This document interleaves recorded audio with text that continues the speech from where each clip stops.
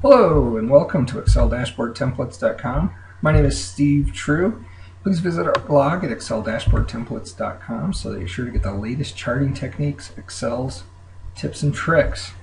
Okay, today what we're going to do is we're going to take a look at conditional formatting. I did this recently in a chart regarding Tiger Woods, and I wanted to show you the tips and tricks on conditional formatting in case you're not aware of how to make it easier. When I first started to do conditional formatting, I was unaware of a couple of things. I didn't know how to write a formula that handled multiple cells, and I also just made my formulas way too complex. So let me show you the couple of tips and tricks regarding conditional formatting. Okay, so we have this chart here, this table. These are all of the top 5 names for births from 1912 to 2011. So they are every year we've got the top 5 female names and the top 5 male names, but as a table it's just huge. There's just a ton of information here. Here's Madison, here's Jacob, Jacob. So it's just really tough to kind of see all of this data. So I thought, well, it'd be nice if I could say, just show me the ones that start with S, or show me the ones that start with E or J or what have you. So I thought this would be a great sample of doing conditional formatting on this table. So let me show you how we go about doing that. First, I will take a look at my solution. So you can see here, right now I have starts with S. You only see Sophia showing. Right next to it is Isabella. You can see that up here in the formula bar, but it looks like it's hidden because it's actually white text on a white background. So if you change the conditional format font to white, it will look like it's hiding these values. So if I come in here and hit J, look at that. Well, J is probably a bad one. Let's do E. Okay, there's Emma, Emily, Emma.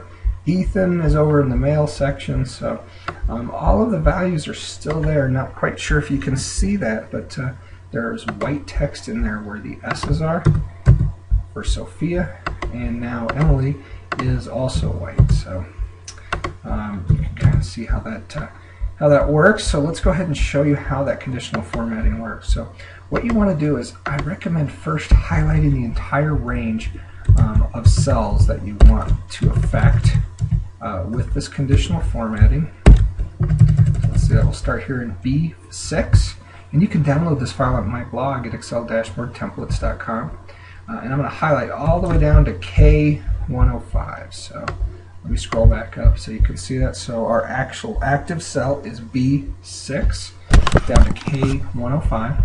Then you want to go up to your home ribbon. In your home ribbon you have this conditional formatting button in the styles group.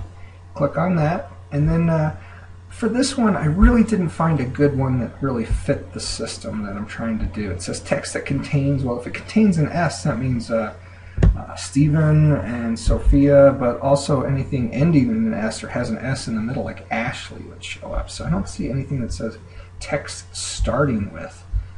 So we have to create what's called a new rule.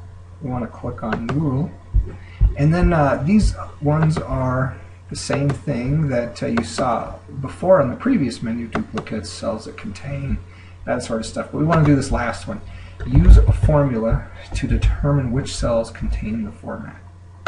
Okay, so what we want to do is we want to write a formula in here, and here's the first trick that I did not know about this when it came to conditional formatting. You always want to write this formula as though this formula is only affecting cell B6. So I'm going to say equals, and since we're looking at the leftmost letter of the name, we want to do left, and we want to look at B6, and we want to look at the first character within B6, and if that does not equal what's in cell B1, and I'm going to click on B1, then we want it to actually put the formatting on here. So if the left of B6 is not an S, like for Isabella, we want it to do something. What we want it to do is we want it to actually hide this cell, and we're going to fake hide it, if you will, by going to Format, and then we're going to choose the Font tab. So usually you'll be on the Number tab. Click on the Font tab, click on the Color pick list, and then we want to click on the white background, so as our actual font color, and then click on OK.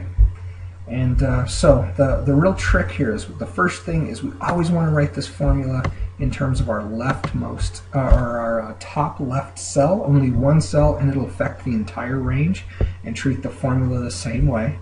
The second thing that we want to do is we want to write this formula in such a way that it either equals true or it equals false. Now, I could have written an if statement here. If left of B6, comma 1 does not equal B1, then do true, else do false. But this formula here does the same thing. If you ever do an equal sign, a formula, and then a value or another formula that contains a value, it will compare these two, and it's going to say this formula is either true or this formula is either false. So that's your two tips and tricks for conditional formatting. Write the formula as though you're doing it to the top leftmost cell, and make your formula equal to true or false in the simplest way possible. So if I click on OK, look at that. All of my values here for Isabella, Emma, Emily, they're all hidden by their formatting being changed to a white font color. So if I now change this value to I, you'll see Isabella shows up. If I change it to E, you'll see Emma and Emily show up. So it's getting rid of values that we don't want to see. It's a way to quickly choose and take a look at your different table options and formatting. Let's do S, and let's see if Steve ever showed up here.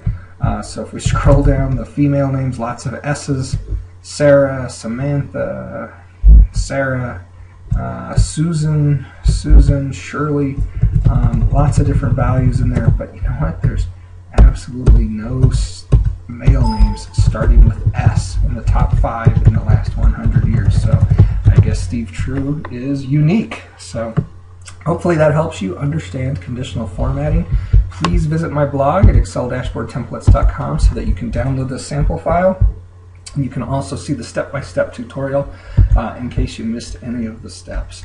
Thanks, and see you in the next post.